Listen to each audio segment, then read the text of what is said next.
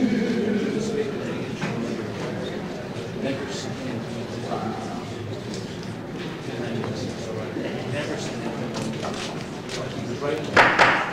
right.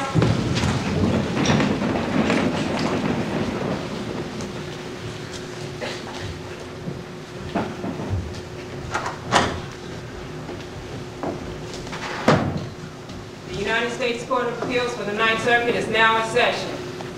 Be seated.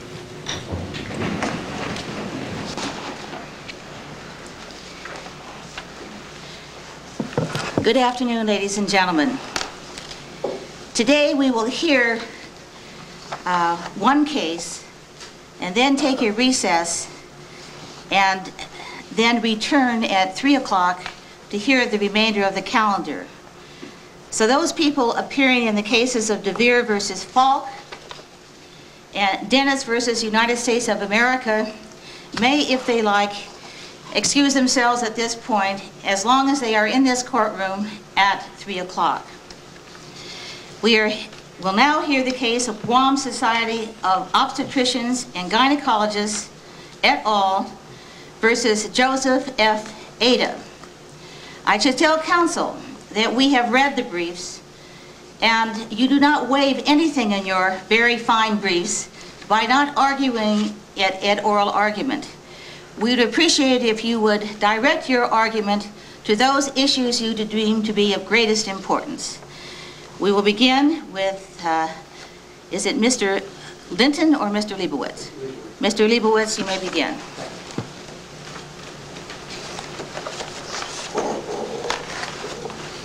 May it please the court. This is an appeal from the... Mr. Leibowitz, you're going to have to keep your voice up if you would. This is an appeal from the court decision below invalidating a Guam statute which regulated abortion. The decision below held that the Guam statute was unconstitutional as a violation of due process, as elaborated by the Supreme Court in Roe v. Wade. And it also held that 1983 was a separate ground under which the statute could be invalidated, and therefore attorney's fees could be awarded and were awarded to the plaintiffs by the government of Guam. In a separate action taken after the appeal, there was a hearing on the question of attorney's fees, and the court below awarded $440,000 to plaintiffs' counsel for work done up to that point. That calculation is not on appeal here. The judgment has not been entered as a courtesy to plaintiffs that wish that the judgment at that point not be entered. What was the basis for the award of fees? There was a calculation put forth by the plaintiffs based on, I guess, standard decisions on hourly rates plus lodestar rates. I don't mean the amount, but what was the basis, the legal basis? Oh, it was based on the fact that 1983 applied, and therefore under 1988 the court could award fees to the plaintiffs.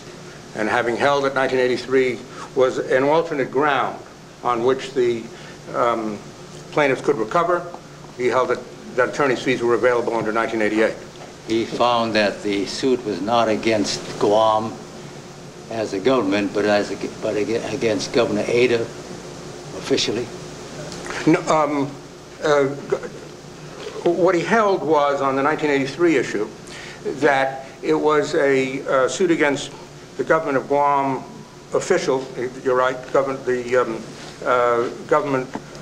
Ada acting in his official capacity, but that it was not barred by Narengas versus Sanchez on the grounds that injunctions were not barred by that case.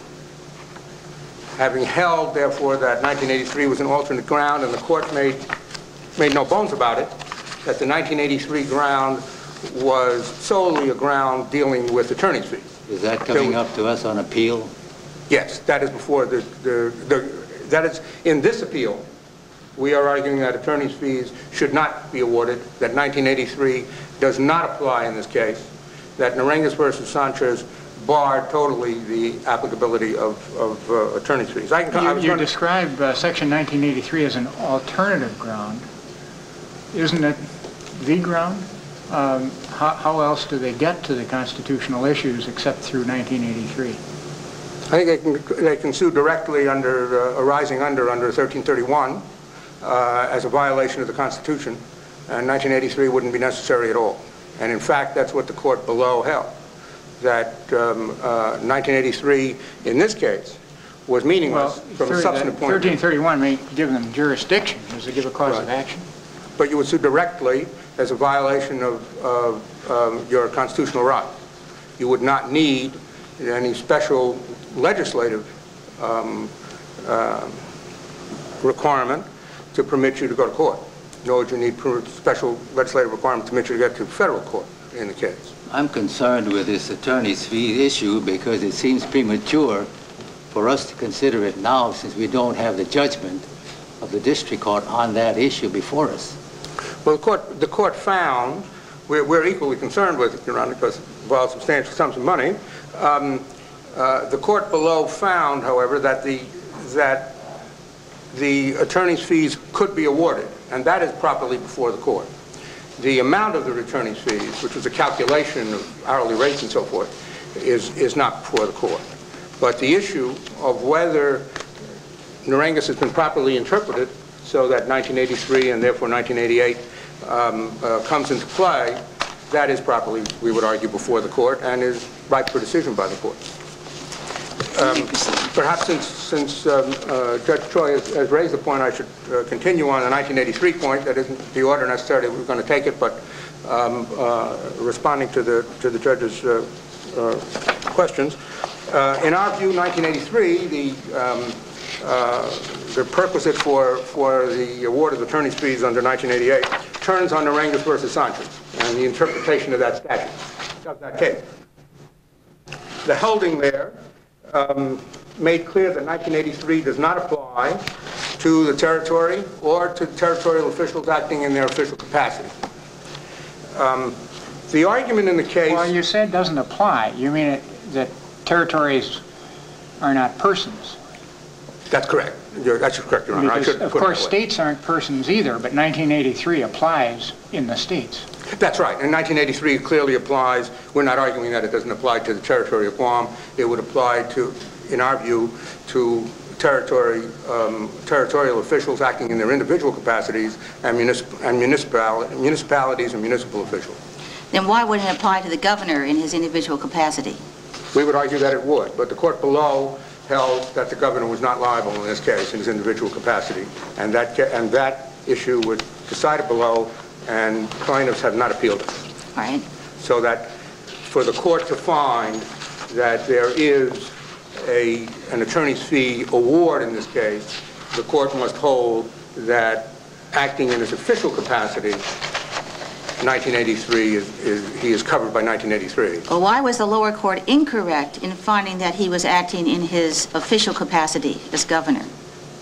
We would hold that the Narangas versus Sanchez case, if held in a broad way, that there was enough federal control in the territory, in the federal government over the territory, that whether this was a case for money damages, which it was in Narangas, or an injunction, which it is in this case, really makes no difference.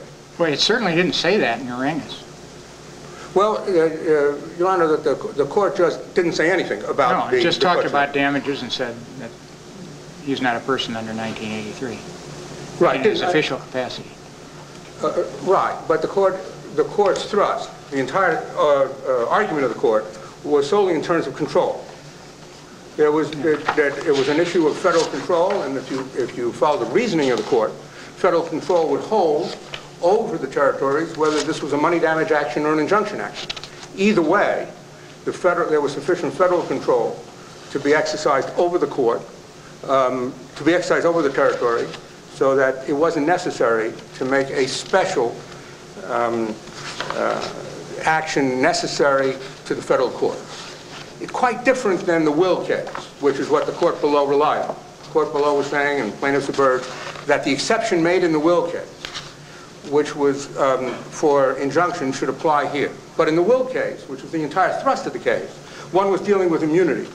And the argument was how to apply 1983 in light of the continuing desire of the court to have the 11th Amendment immunity continue to apply to the states and the common law sovereign immunity apply to the states. When it reached the end of that and said, look, under those circumstances, 1983 would inevitably degrade the sovereign immunity and the common law immunity found in the 11th Amendment and the common law to the states. When it had reached that point and therefore said that 1983 does not apply to the states or to state officials in their official capacity, it was then that they dropped the footnote and said, of course, it will continue to apply in injunctive actions and prospective release because sovereign immunity in those cases did not apply. You were not damaging the immunity. And they specifically said that in the footnote itself. In the territorial case, in Narengas, the rationale was quite different. It could have been the same rationale. This court had decided, the Ninth Circuit had decided Marks versus the governor of Guam, and had decided that there was a common law immunity in the territory of Guam. At the Supreme Court, the argument was made that the 11th Amendment did apply to Guam, and the court made a point, the Supreme Court made a point of saying we're not going to cover the 11th Amendment issue. It's not relevant given the basis on which we're deciding this case. And they decided it on federal control. If you follow the reasoning, therefore, it doesn't depend on whether one implies a footnote or whether one made a mistake in not having a footnote. It's the fact that a footnote isn't called for. No exception at all is called for because federal control applies, and equally the same reasoning would hold if Narengas had been an injunction action. You could write the same opinion as the court did in an injunction action without damaging at all any of the reasoning of that court. And it's for that reason that we feel that it was misapplied in this case and that the injunction action should not hold to a territorial official acting in his official capacity. But isn't it also equally true that you could apply it to declaratory and injunctive relief without interfering with Narengas? Narengas dealt only with damages. That is correct. All right. But that is correct. It only dealt with damages, but I'm saying the rationale of the court would go to injunction as well. Let me just point out the court's own statement on this. Thus, unlike the state courts, over which the federal government had no control, the territorial courts were created by acts of Congress with judges appointed by the president and were under the general control of the federal government. So that there was no need under these circumstances, as the court was reading Narengas. How does that square with your earlier answer to my question that yes, 1983 does apply in Guam? It applies to territorial officials acting in their individual capacity, in our view, and in the municipalities. Can't you make all the same arguments about federal control that you just made? You could, but I think that there is specific language in the statute, which we wouldn't read out of the statute, although the court almost did in Narengas, that said that the territory is there. The person applies acting under color of law, in violation of color of law of state or territorial law. We think that it has some meaning, and we would argue that it has meaning with respect to a territorial official acting in his individual capacity. But the thrust of the argument could go all the way, Your Honor. That's true. I wanted to make one other point before leaving the 1983 argument, and that is that this court has taken a position in two cases now, in Sakamoto versus duty-free shoppers, and also in its decision in Narengas, that the government of Guam and government of Guam officials are part of a federal instrumentality, that in effect 1983 does not apply, which was the argument in Narengas as decided by this court, because it was a federal instrumentality, and that in the constitutional jurisprudence, the normal state negative pregnant on the Interstate Commerce Clause would not apply in Sakamoto because, again, you were dealing with a federal instrumentality. We, the government of Guam, don't necessarily agree with that reasoning. We do feel that there is a greater role for the government than that. But if the Ninth Circuit... But you aren't assuming that Guamanians are second-class citizens, are you? No, but we're... In terms of the Constitution of the United States. No, not at all. All right. But we're also saying that if the Court of Appeals, the Ninth Circuit, this panel, continues its vision of the government of Guam as a federal instrumentality, which was permitted under the Supreme Court opinion in Narangas, which left open that issue, then of course 1983 would not apply once again, and therefore attorney's fees would not be available to the plaintiffs. I don't know if I made No, I understand your argument. Thank you. As I said, this is I don't know how continuing that vision is of the Court of Appeals, but the Ninth Circuit now has taken it in 2 cases, and we feel that it most recently in its version of Narangas, and so it's important. I'm going to now go back to where I was initially going to start, if that's all right with the court. And well, you're following a very good course, because the purpose of oral argument, of course, is to answer our questions. We have read your briefs, so we thank you for responding to the court. Well, I'm now going to address the initial case, the initial argument that I was going to make, and then my colleague, Mr. Linton, will handle the facial validity of the statute. I will argue what the court below argued was the applicability of federal law question. Will you please speak directly into the microphone? I'm sorry. The applicability of Roe versus Wade to Guam question. That will be taken care of by Mr. Hinton? No, I will handle that. Mr. Linton will argue the facial validity of the statute under the existing precedents. You have approximately 16 minutes to go. If you wish to save some time for rebuttal, keep that in mind, please. Yes, ma'am. The argument here depends on whether the Congress has taken action so as to preclude the government of Guam from legislating in the abortion area. The plaintiffs argue that the Elective Governor Act of 1968 determines the question. That act, as you know, says that due process clause applies to Guam and is sent to the same extent as it does to a state of the Union. And therefore, the Roe versus Wade, the elaboration of the due process clause, would apply to Guam. In our view, that's just not so. That misconceives the purpose of that statute, and it does not cite at all, or is aware of, precedents that have been conducted in the Puerto Rico context in language which is very similar to the language we're talking about here. Are you speaking now about the Mink Amendment? That's correct. All right. The Mink Amendment was passed, and initially at least was introduced by the Senate, in the Senate, at the initiative of the administration. At that time, something very novel was happening in terms of the territory's course of self-rule and self-autonomy. For the first time, the territory was going to have elected officials, elected by their own people, both of the executive and the legislature. And there was a concern by the administration that that government now would act in such a way to discriminate against statessiders coming to Guam or who were in Guam at the time. To prevent that, the administration introduced, or had introduced in the Senate, language which would state that the Due Process Clause, the Privileges and Immunities Clause, and the Equal Protection Clause would apply to Guam in the same way as it applied to the states of the Union. Their concern was not that they were going to give additional rights or additional protections or additional prevention of action by the Guam legislature as a result of that act. They were concerned that legislature and that newly elected governor not take action, particularly tax action, that would discriminate against statessiders coming to Guam. In your view, then, would Guam be free to discriminate, to segregate their schools according to ethnic groups, so long as they don't discriminate against statessiders? No, no, Your Honor, I don't think we're arguing that. Doesn't that follow? I mean, Brown against Board of Education is simply an interpretation of the Equal Protection Clause.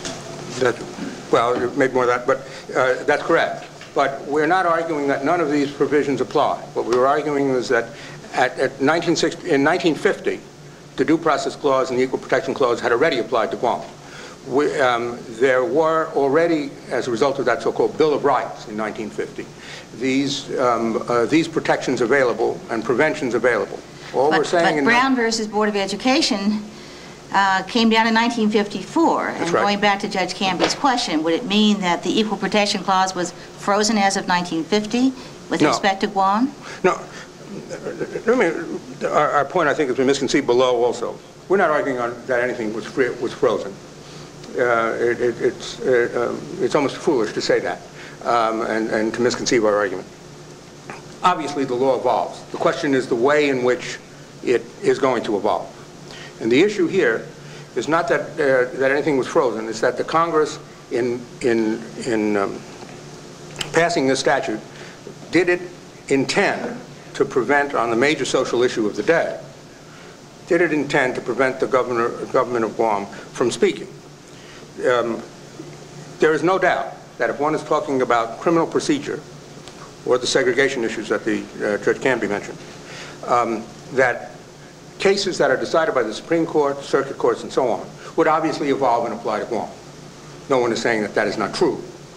What we're saying is that there's nothing special that had happened in the Elective Governor Act of Guam that would suggest that where there is the kind of power that now exists in the Congress, which can annul Guam legislation anyway, and still has that capability, that it intended to act in such a way that the privacy right was suddenly incorporated sub silentio in extending the due process right, so that the Guam legislature could not act in this area. Well, could the Congress overrule Roe versus Wade? That's a constitutional question. The question is whether Congress at this point could overrule the action by the Guam legislature to regulate this case if Roe versus Wade does not apply to Guam. And we would say that it could. That today, assuming our argument holds, and that there has not been a clear congressional statement on the privacy and incorporating your privacy right to the people of Guam, and if that was permitted for the Guam legislation to go forward, the Congress could override the Guam legislature. That means that Guam is free now to outlaw contraception, by your argument. Is that correct? I believe that's true. I want to make a point that the Guam legislation had within it its own ounce of caution, that it had within it a requirement that there be a referendum on the statute. That referendum, plaintiffs have introduced in the record an indication that, in their view, the Guam statute would fail in that referendum, that a majority would vote against it. Certainly what polls there are show that it is very split. The Guam legislation went through a number of different permutations, so that this argument is hotly debated in Guam as it is elsewhere. It is not that the Guam legislation is not sophisticated. On the contrary, it is. And in our judgment, the people of Guam should have an opportunity and have the right to vote on this matter. I'm going to stop because my time is limited and allow my colleague to ask the other part of it. Thank you, Mr. Leibowitz. You can figure out how you're going to do your rebuttal between the two of you. Mr. Linton?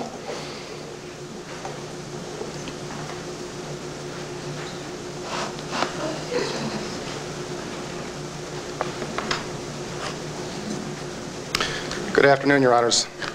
Again, for the record, my name is Paul Linton, L-I-N-T-O-N, and I'm a Special Assistant Attorney General appearing on behalf of the Defendant Appellant Joseph F. Otta, Governor of the Territory of Guam, in defense of the Guam abortion statute. May it please the Court, my co-counsel, Mr. Leibowitz, has argued that the abortion jurisprudence of the Supreme Court does not apply to the Territory of Guam. If this Court should decide otherwise, then it must determine what is the present status of that jurisprudence. And that is the issue to which I will devote my argument this afternoon. It is our position that the standard of review applicable to abortion legislation has changed in two significant respects. First, a majority of the Supreme Court now recognizes that there is a compelling interest in the protection of unborn human life throughout pregnancy, not just after viability. And secondly, a majority of the Supreme Court no longer recognizes a fundamental right to choose abortion in any and all circumstances. Did Webster overrule Roe versus Wade? Not directly and not sub silentio. However, the standard of review did change in that the court is now according greater weight to the state's interest in protecting unborn human life.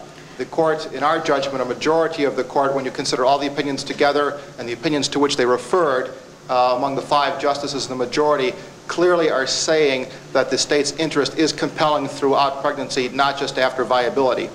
Wouldn't it be presumptuous of us as an inferior federal court to the Supreme Court to now say Roe versus Wade is overruled because bits and pieces taken from opinions of several justices indicate that there may now be a majority?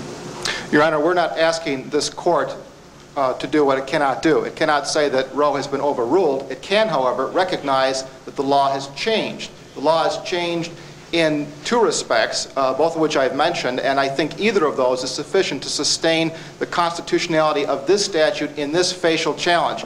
To my knowledge, every court of appeals that has considered this question since Webster has suggested or intimated, somehow recognized that Roe has been modified in some sense by Webster. The 3rd Circuit in the Casey case, the 6th Circuit in the Eubanks case, the 7th Circuit, 2 of the judges, Judge Posner and Judge Flom in the Ragsdale case, the 8th Circuit in the Planned Parenthood of Minnesota versus Minnesota case, and the 11th Circuit in Planned Parenthood versus Miller. We are not asking this court to overrule Roe. We understand this court does not have that authority, but we are asking the court to take a look at the status of the present abortion jurisprudence, which we suggest has changed. When we look at the court opinion in Webster, we see a plurality of justices saying the state has a compelling interest in protecting unborn human life throughout pregnancy. Where does it say that? I couldn't find that. I could see where it had an interest, and I could see where it cited the Thornburg dissent for saying that it had a compelling interest throughout. I couldn't find where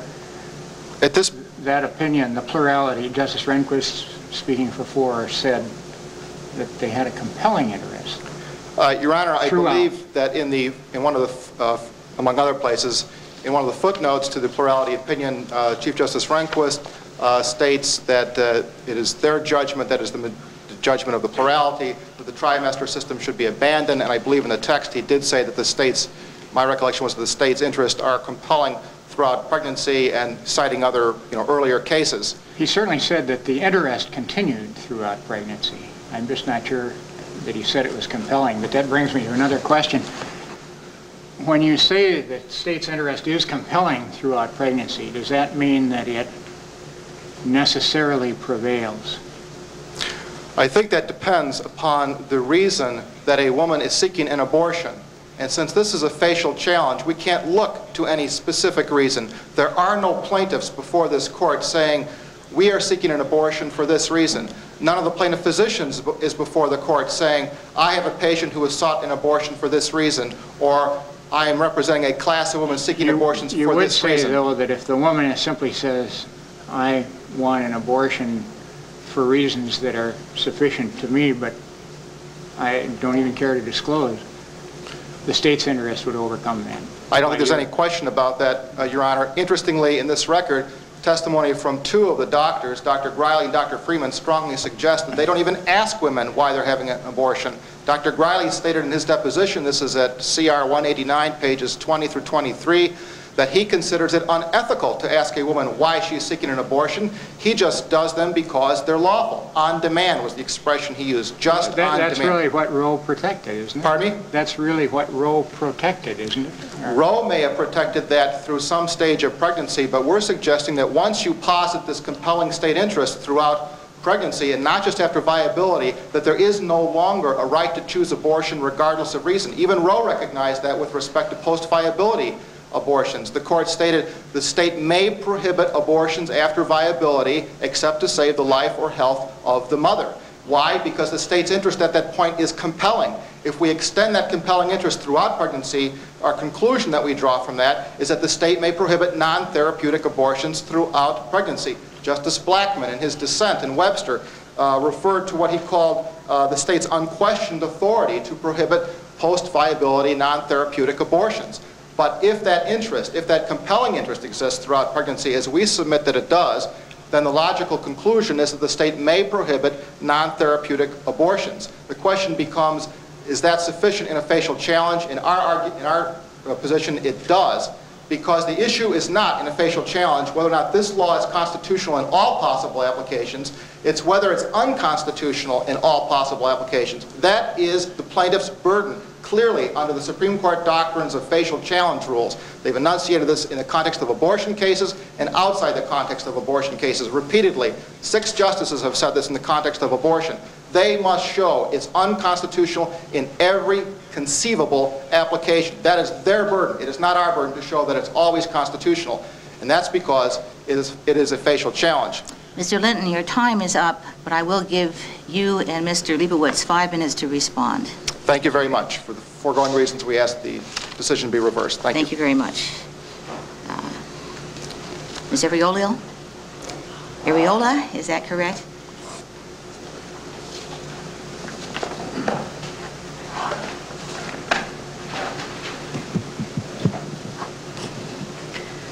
Good afternoon. May it please the court, my name is Anita Ariola. I am a native of Guam, and I represent the plaintiffs' appellees, many of whom are in court today. This case concerns the right of women on Guam to choose to have an abortion, a right that was held fundamental in Roe v. Wade, and a right that applies on Guam with the same force and effect in the United States as in any state of the United States. Ms. Ariola. Yes, Your Honor. There was a Guam Penal Code Section 274, supplement of 1964 and 1970, that prohibited abortions.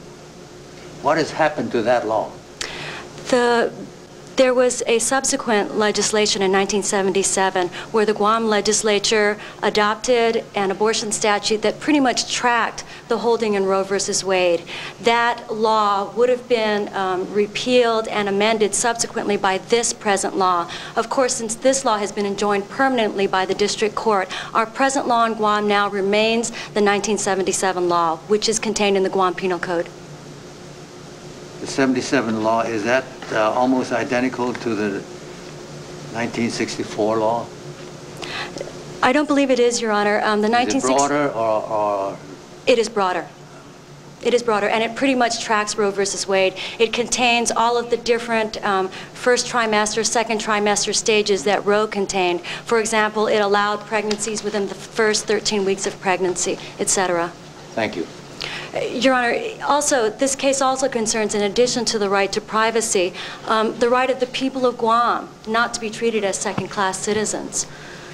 Roe v. Wade has been the most important decision for women's self-determination. It has permitted women on Guam and in the mainland to make that most personal and intimate decision of whether or not to bear a child, in line with their own individual, religious, moral, and conscientious beliefs. Roe has also permitted Guamanian and American women alike to be free from the specter of illegal abortions and the serious medical and health consequences associated with forced pregnancy. Guam's Public Law 20-134 imposes a near-total ban on abortions. It contains only a very limited exception for the life or health of the mother that is so vaguely worded as to render that exception meaningless. It is perhaps the most restrictive anti-abortion law in the country, and it unquestionably violates Roe v. Wade, free speech rights, religious freedom, and it is void for vagueness. I will address the right of privacy argument first. Roe remains the law of the land today. Webster, Hodgson, and Ohio, the most recent Supreme Court decisions, leave Roe v. Wade's holding undisturbed. Indeed, the Guam law would be unconstitutional not only under the majority opinion in Roe, but also under the dissenting opinion, which indicated that there must be an effective life or health exception for the mother, which is certainly not the case here. There is no clear majority in Webster, Hodgson, or Ohio that has overruled Roe or applied a new standard of review for a woman's right to an abortion. More importantly, none of those cases provide the basis for outlawing abortion at all stages of pregnancy, as the Guam law does. You're familiar with the recent Third Circuit case. They fashion a new standard of review from the post-Roe cases, Webster and Hodgson. Do you think that they did that incorrectly? Yes, we do, Your Honor. We think that Casey, the Third Circuit decision, was wrongly decided for a couple of reasons. First, they simply misapplied the Marks versus United States decision, which held that we must look at the narrowest grounds upon which the members agreed or concurred in the judgment. They misapplied Mark by holding that Justice O'Connor applied an undue burden standard in Webster. That is certainly not the case. At least 3 times in her concurring opinion in Webster, she explicitly states that she is applying strict scrutiny standard of review under existing precedents, namely Roe, Colati, Akron, and Thornburg. We believe that the Casey decision was also erroneous in holding that Justice O'Connor's concurring opinion applied the undue burden standard in Hodgson as well. As you all know, Hodgson is a minor's right to an abortion case. And in footnote 35 of his opinion, Justice Stevens took great pains to make clear that it was upholding the 48-hour waiting period for minors and distinguished the 24-hour waiting period that was struck down as unconstitutional in Akron. Ms. Arreola, does the standard of review really make a difference in your case? Your Honor, we would argue that it does because we believe that it's important for this court to reaffirm that Roe remains a fundamental right.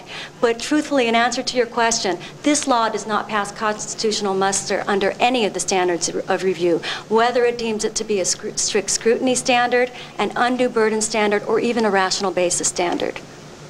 Thank you. But again, we believe that the strict scrutiny standard applies here. In Roe, the Supreme Court found that the state's interest in maternal health is not sufficiently compelling to warrant interference with the abortion decision. Roe also held that the state may, if it so chooses, assert a compelling interest in viability, but even a compelling interest in the protection of a viable fetus cannot override the woman's interest in her own health or life. Public Law 20-134 violates Roe because this statute gives more rights to the fetus than to the woman at every stage of pregnancy. The evidence in our record demonstrates that this act would force 10 and 12-year-old victims of rape and incest, of which there is a very high incidence on Guam, to carry these pregnancies to term.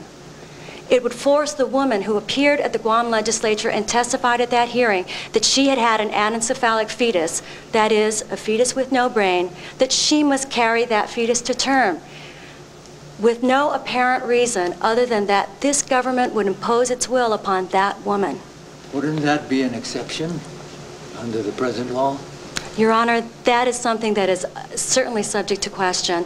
One of our claims here is that even the exception for the life or health of the mother is not at all or entirely clear. In fact, we would submit it is very vague and very ambiguous. What do those terms mean? Gravely impair the health of the mother. It's not entirely clear that an anencephalic fetus would. Our doctors have testified that they would not know whether that would constitute an exception under this law as presently worded. Going back for a minute to the burdens on the women's right to choose an abortion. Unlike women in the United States who can travel with relative ease to neighboring states in order to obtain abortions, that is simply not the case for women on Guam. The evidence in the record shows, undisputed by defendant, that women on Guam would have to travel thousands of miles to Japan or here to Hawaii to have safe, legal abortions. They might also travel to Manila, where abortions are illegal but also costly. The delay inherent in traveling these distances is seriously detrimental because the evidence indicates, as plaintiffs have shown in the court below, that abortions become riskier as the pregnancy progresses. The only interest asserted by defendant is that of protecting human life throughout pregnancy.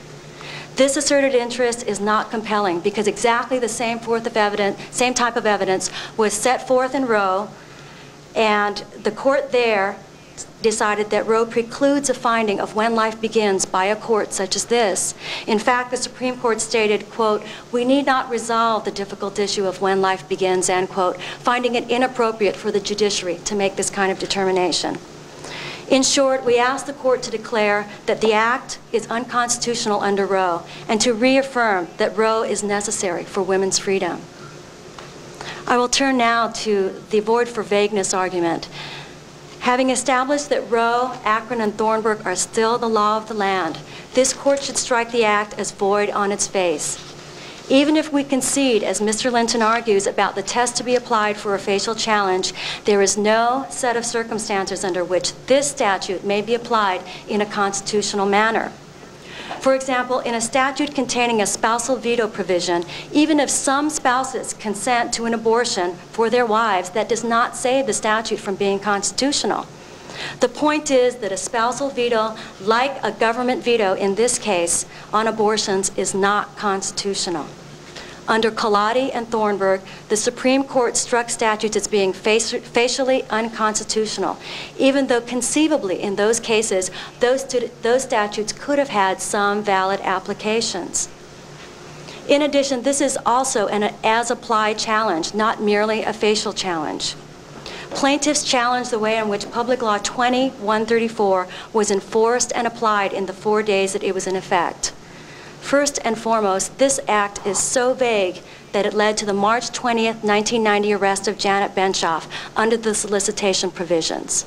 The free speech claims that were raised by the plaintiffs below are not rendered moot because Section 3, as I will argue later, contains a procurement section, language that provides that every person who procures a woman to take medicine, drugs, or a substance to cause an abortion is guilty of a third-degree felony. Did you raise the free speech argument below? For Section 3, specifically, Did you raise it at all?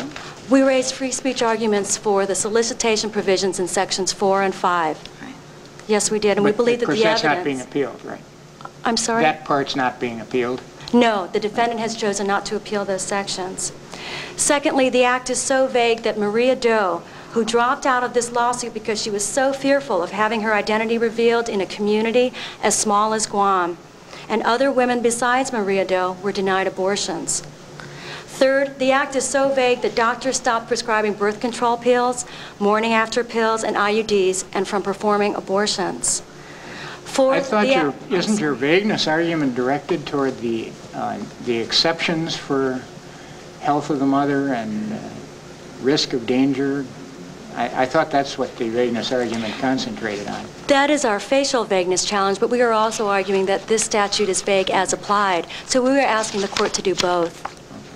The facial vagueness,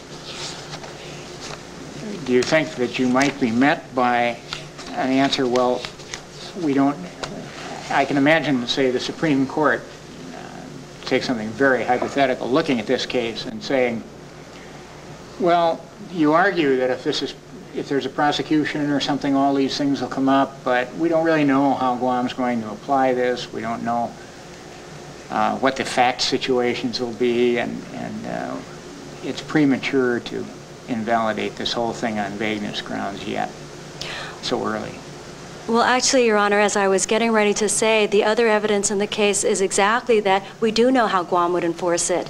For example, the fourth piece of evidence that I was getting to was that the day after the law was the bill was enacted into law, the chief of police on Guam sent a memo to the Attorney General's office. It is contained as an exhibit to his deposition where he stated, I am not certain about the terms of this statute. I am referring all matters from here on in to the Attorney General's office.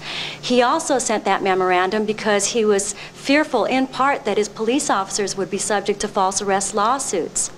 More importantly, the evidence in this case shows, as Exhibit 2 to the deposition of the Chief of Police, that the Attorney General of Guam herself issued a memorandum to the Guam Chief of Police, the Guam Memorial Hospital, the only public hospital where abortions are performed, and the Department of Public Health and Social Services, the only public agency that provides family planning services, that she thought that the law presented difficult and sensitive law enforcement problems.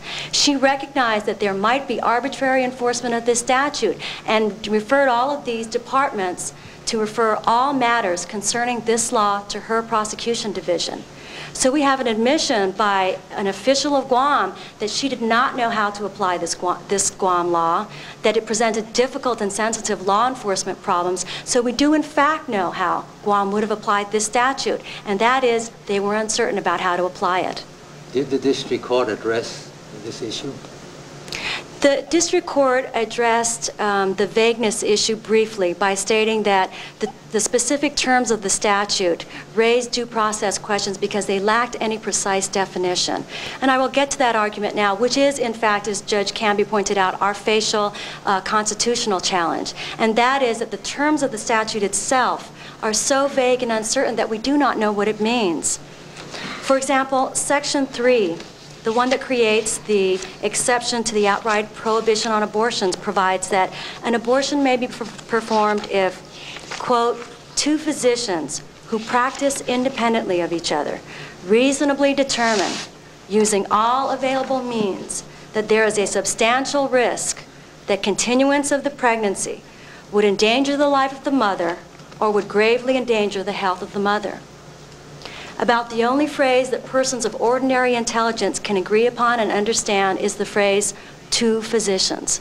And that is clearly unconstitutional under Doe versus Bolton.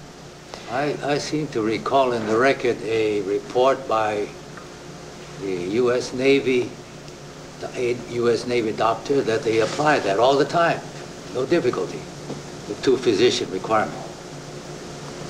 Well, Your Honor, what the Navy did not do is they did not provide the court or the plaintiffs below with an adequate description of what their policy was in terms of abortions. But of course, the Navy generally does not provide abortions, and certainly on Guam they do not either.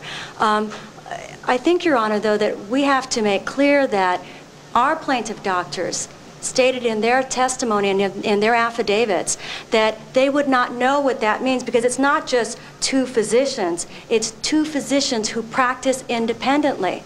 What does that mean? Even the chief of police, when questioned in his deposition, stated that two doctors who were the chairman and the vice chair of the Guam Memorial Hospital Board of Obstetricians and Gynecologists, he would not consider that they would be practicing independently. So he would not consider the two of them to fall within this exception to the statute.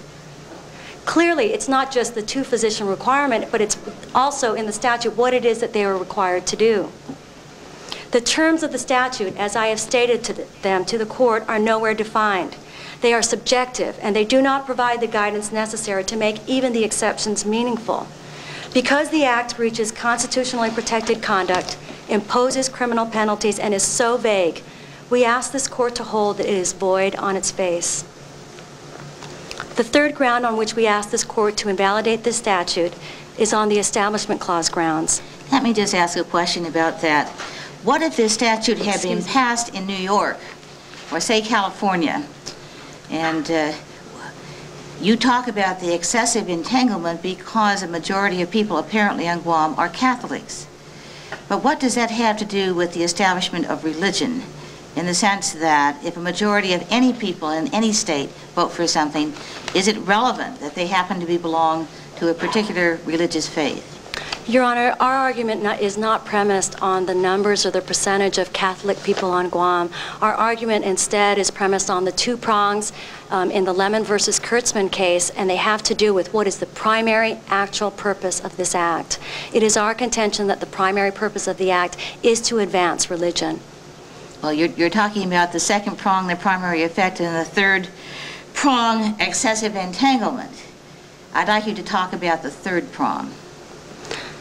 Well, the excessive entanglement in this case has to do primarily with the fact that the government of Guam has endorsed a religion, that is the Catholic religion, and has entangled unconstitutionally the government of Guam with the religion. How do you say it's endorsed a religion? I'm sorry, Your Honor? What is your evidence that the government of Guam has endorsed a religion? It has endorsed the religion as follows. First, the evidence in our case shows that the author and the sponsor of Bill 848, which eventually became Public Law 2134, introduced the bill because Guam is a, quote, Christian community, and because, quote, we determine what it is that we have here, end quote. Secondly, Governor Atta has advanced as the official position of the government of Guam in this case that, quote, to the extent Catholicism can be considered a custom that justifies the passage of the abortion law, it has been so integrated into Chamorro culture that to be Catholic and to be Chamorro are one and the same. Third, where did he say that? He says that in his brief, which is on file in this court at CR 157. I believe it's at page 42. Third, the committee report on Bill 848 summarized the testimonies of individuals who testified before the one and only public hearing before the Guam legislature on this bill and concluded that the overwhelming majority of those attending the hearing supported the bill on the grounds of express religious belief or orientation. This evidence is manifest that the primary or the actual purpose of the Guam law is to advance religion. Like the case of Edwards versus Aguilar. Is there anything in the law itself, in the bill itself, that evidences a promotion of religion? Yes, there is. What? That is the preamble of the act, which states that human life begins at conception. Does that promote religion? I'm sorry? Does that promote religion? Yes, it does. How?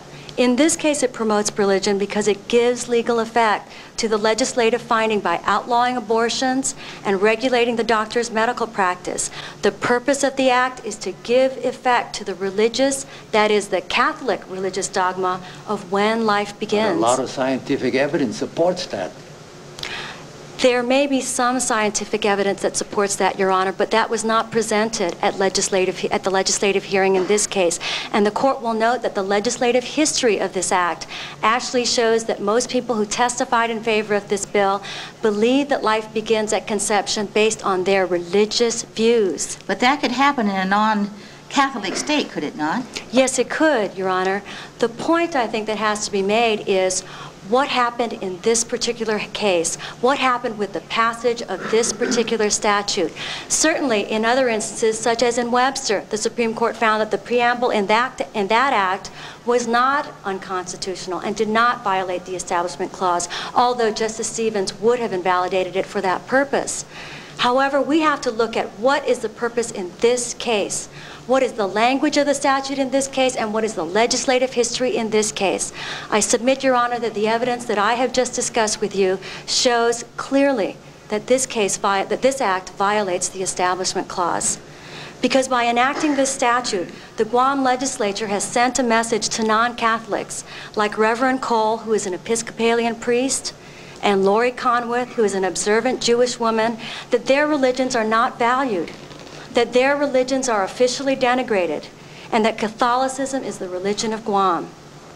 This is a government endorsement of religion that is impermissible under the Establishment Clause, and we therefore find the court... The problem with this, you must admit it's a long road you would be taking us down. You think of the prohibitions of slavery, which were almost totally sponsored by churches. And I suppose, your opponents mentioned murder. It might be that every single legislator votes for a statute against murder on religious grounds, but we would still have a perfectly good statute. I just can't imagine invalidating one, even though we had a terrific legislative history saying, I'm against murder because my church is against murder. Your Honor, actually, your question was directly answered by the Supreme Court in Wallace versus Jaffrey, where the Supreme Court noted that it is true that a murder statute may be advanced on religious grounds or even secular grounds. But the point is, did the legislature in that particular instance promote a murder statute in order to promote the biblical teaching that murder should not be sanctioned in society? That is the point. Certainly we could have a lot of different adultery statutes, sodomy statutes, murder statutes that may have secular purposes or even may have religious motivations or concerns. But what we are concerned about most is what message is the government of Guam sending to the people of Guam about whether or not the primary effect of this law is advancing or inhibiting religion. And I would submit, Your Honor, that actually this case is much more like the moment of silence law in Wallace, where it was found, as is the case here, that the law's actual purpose is to advance religion. I might note for the court, and actually the court probably has already realized this because we have argued this in our brief, that the defendant has advanced a secular purpose. And they claim that the secular purpose is the testimony of 3 doctors, that life begins at conception. But those 3 doctors did not testify at the legislative hearing. Again, we're looking at the legislative history. What did the legislature look at? Their post-enactment rationales can in no way serve as evidence of the secular purpose for this particular statute. How did they get the preamble in? Actually, Your Honor, I think the evidence is quite clear that they adopted the express language of the Webster preamble in the Guam statute. But again, it was motivated, and the primary purpose of adopting this preamble was to give effect to the religious belief of when life begins by outlawing abortion at all stages of pregnancy on Guam. The Webster panel said, well, we just can't deal with that clause, that opening clause, because as far as we can tell, it just doesn't have any effect yet. Can we behave otherwise? Well, Your Honor, yes, you can, primarily because of the evidence that I have just cited to the court about what the legislative history of this law was, but also because... Wasn't the Supreme Court, though, in Webster saying whether this is right or wrong, we don't need to get to it until we see whether this law ever has any effect at all? Except that the Supreme Court in Webster also did not rule on the preamble because it did not find that the act regulated the doctor's medical practice in any way. Of course, that is not the case here. This law, by its finding that life begins that human life begins at conception, and by outlawing abortions, definitely regulates and affects the doctor's medical practice in this case. That is why this case is so distinguishable from Webster. We would therefore ask that this court invalidate the statute on Establishment Clause grounds. The district court did not reach this ground. It did not reach this ground, Your Honor, but clearly it was a troublesome and a serious question for Judge Munson. Troublesome enough that he had to quote the author's statement, that he quoted Governor Atta's transmittal letter to the legislature where he said, you know, I am signing this bill into law because of my personal beliefs that a fetus is a human being. And he cited the passage in one of the Supreme Court cases about the Establishment Clause. The second part of my question is, should we? We think that this court should, first because there is such a clear violation of the Establishment Clause here, and this act is so egregious in its primary purpose of endorsing religion and, in effect, establishing Catholicism as the religion of Guam. We ask this court to reach this issue in addition to the privacy grounds because otherwise there would be nothing to prohibit the Guam legislature, the governor of Guam, or other state officials from enacting laws that advance a particular religion and that endorse a particular religion. This is a very compelling reason for this court to reach this ground. The fourth and final ground on which we ask this court to invalidate the statute is based on our free speech claim. And we ask this court to reach this issue because the prohibition on speech is a separate and distinct ground for finding the act unconstitutional. Under Section 3 of the Act, every person who procures any woman to take any medicine, drug, or substance to cause an abortion is guilty of a third-degree felony. Like Sections 4 and 5, this section would criminalize speech between a woman and her doctor about the availability of, need for, and access to abortion. Wasn't this an issue you did not raise below? We did not raise the procurement free speech argument in Section 3 below, Your Honor. Why should we? Because I think the Ninth Circuit generally has a more open approach towards adopting or addressing issues that may not have been raised in the district court but were fully addressed in this court here. And also because we have presented enough factual evidence to support this particular argument. And where it is simply a question of law rather than just a factual question, this court is free to affirm the district court's judgment on any ground, including the procurement argument section. In addition, this section, which prohibits procurement of a woman, is so clearly in violation of free speech rights. As we have advanced in our brief, when the word procure precedes an object, it generally means to obtain, but here it precedes a person, that is, the woman. In Black's Law Dictionary, the definition of procure as such is to persuade, induce, prevail upon, or cause a person to do something. Speech is the way in which people persuade, induce, or prevail upon others to do something. Thus, we contend that procure reaches speech that informs a woman about or encourages women to have abortions. Section 3 will impinge on protected speech, including speech between a doctor and a patient regarding any method of abortion. This precludes healthcare professionals, such as the nurses, who are plaintiffs in this case, and the plaintiff doctors from complying with their ethical and legal obligations to provide information necessary to enable their patients to exercise informed consent. Section 3 also prohibits mere speech regarding abortion and its availability, which is unconstitutional. Section 3 is unconstitutionally overbroad because it chills speech advocating change in Guam's abortion law.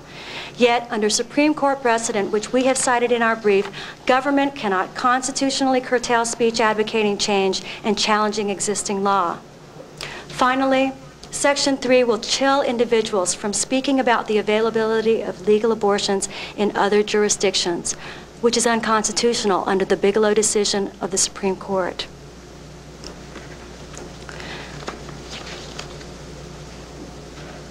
In conclusion, we ask this court to reaffirm the validity of Roe and to uphold the District Court of Guam's opinion that Public Law 20-134 violates Roe and its progeny. We also ask this court to go beyond deciding this case on privacy grounds because there are compelling reasons to do so. That is, to prevent the Guam legislature, Governor Atta, and other state officials from enacting laws that violate religious freedom, that prevent freedom of speech, and that create laws that are so vague and ill-defined that they create uncertainty and confusion on the part of citizens and law enforcement officials alike. I will conclude with a statement in Chamorro, our native language on Guam. On behalf of Maria Doe and the plaintiff class of women, the plaintiffs in court today, and the people of Guam, por favor, protege y derechos mami gizaguahan. Please protect our rights on Guam. May I ask one technical question before you sit down? Does your cause of action depend on 1983, Section 1983? Yes, it does, Your Honor. And we would ask this court to find that under Narangas and the footnote 14 in will, Section 1983 applies to Guam territorial officials acting in their official capacity, so long as the lawsuits seek prospective and injunctive relief. That's the basis on which you raised the constitutional claims. That's correct, Your Honor. Thank you very much. Thank you. Mr. Leibowitz, Mr. Linton, you have 5 minutes, which you may divide or use individually. Thank you, Your Honor. I think to address the argument that Ms. Ariola made in the order in which she made them, first of all, I believe that there's a misunderstanding of the facial challenge standard, both with respect to the Roe question and also with respect to facial vagueness. The law is clear with respect to both types of challenges that the law must be unconstitutional in all possible applications. Is that true where fundamental rights are involved? I'm not aware of any case of the Supreme Court distinguishing between fundamental rights and cases that do not involve fundamental rights for that purpose. And in fact, in the context of abortion, the court has repeatedly applied the facial challenge rule. They applied it in Webster, they applied it in Rust v. Sullivan, they applied it in Ohio versus Akron Center, the second Akron Center case. So I think the answer to your question, Your Honor, is based upon the Supreme Court precedent is yes, that they have. And I think the same rule applies to their facial vagueness challenge. They must show that this law is impermissibly vague in all of its applications. The only way that this law could be vague in all of its applications is if the health exception, to which Judge Canby referred, is so open-ended as to include arguably any type of abortion. That simply is not the case. The record in this appeal shows beyond any question that very few abortions are done for any reason arguably related to health. The plaintiffs, first of all, do not even ask their patients why they have abortions. Secondly, they've stated that only a handful of abortions are medically necessary out of the dozens and dozens that they have performed on Guam. Third, they cited a survey done by the Alan Guttmacher Institute, Stanley Henshaw's declaration. To the plaintiff's evidence, again, we included that article, Why Do Women Have Abortions, in the excerpts of record. It's before the court. That shows that only 3% of women surveyed in a very comprehensive study done by the Guttmacher Institute, only 3% of women named health as the primary reason for seeking an abortion. Only 7% even mentioned health as a reason that entered into their decision to have an abortion. Fully 90% of the abortions were sought for socioeconomic reasons. It's in the report, it's their evidence, and I think it shows that there's no health dimension here with respect to the vast majority of applications of this statute. Finally, according to Dr. Yetman's declaration, there is evidence, there's no question, that 95% of abortions are done by the 16th week of pregnancy, by which time you normally do not have maternal indications for abortion. Very few before that point. Again, it indicates that most abortions are done for non-health reasons. Given that, given the fact that very few abortions are done for any reason relating to health, the question of whether or not the law may be vague in some applications simply is not before this court, because this is a facial challenge. I think that the plaintiff's Establishment Clause argument, frankly, is frivolous and flies in the face of the Supreme Court's decisions in Harris versus McRae and Webster versus Reproductive Health Services. Judge Canby asked a question as to, isn't this analogous to the preamble in the Webster case? Indeed, this was taken from the preamble to the Webster case. The court said, we need not address that because it has no operative effect. Similarly, the legislative finding in this law has no operative effect. It may explain why the law was adopted, but in itself, it does not have any operative effect. So for that reason, it should not have any bearing upon the constitutionality of the statute. Moreover, it's an entirely proper finding to make based upon evidence of when human life begins. Plaintiff's free speech argument, they have said in their presentation today that Section 3 so clearly is in violation of free speech rights. It was so clear that they did not discover it until appeal. I suggest that issue has been waived by the plaintiffs. Moreover, even if it hasn't been waived, it's clearly a misreading of Section 3, the use of the word procurement. Finally, a word about self-determination, and then I'll have Mr. Leibowitz address one final point. You have 1 minute left. Thank you. If Mr. Leibowitz is going to address it, he better do it now. Yes, Your Honor. There is self-determination provided for the people of Guam. There would be a referendum under this law if this law were upheld. So the people will be able to choose. Thank you.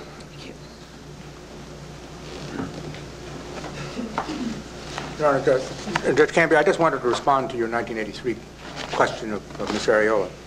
In our view, the entire case could have been conducted, and indeed was conducted, without any concern for 1983. 1983, the way it has been converted now, and what's operative in this case, has become an insurance policy, a legal insurance policy for constitutional litigation. And it acts as a danger to governments who have to worry now in defending any statute, not just this statute, that there will be a legal fee that they have to pay not only their own attorneys, but the other side, and that there are great dangers in that kind of thing. Might be an argument you'll have to address to Congress.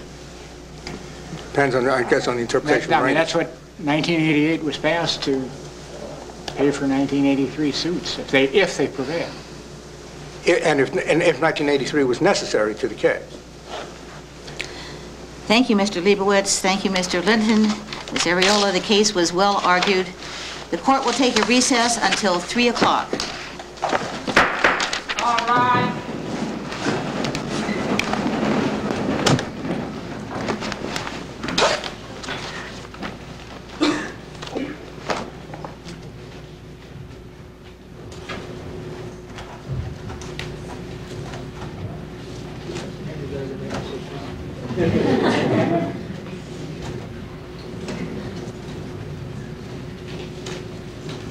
This court stands in recess for 30 minutes. Professor Burton Weschler of the American University, any surprises in the oral arguments that we've just seen?